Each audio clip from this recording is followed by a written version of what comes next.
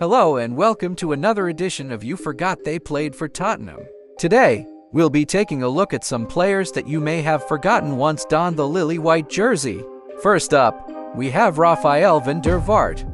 The Dutch midfielder joined Tottenham in 2010 and quickly became a fan favorite with his impressive goal-scoring ability and technical skills. Despite only spending 2 seasons with the club, van der Vaart made a lasting impact and will always be remembered by Tottenham fans. Next up, we have Heung-min.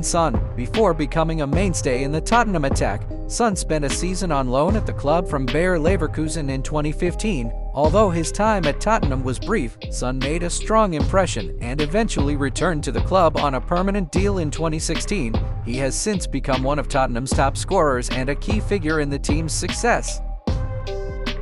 Finally, we have a player that may surprise you, Gareth Bale. Before becoming a global superstar at Real Madrid, Bale spent 6 seasons at Tottenham, where he developed into one of the best wingers in the world. His speed, dribbling ability, and goal-scoring prowess earned him numerous accolades, including the PFA Young Player of the Year award in 2011.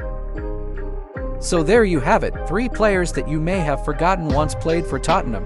Thank you for watching and we'll see you again in the next one.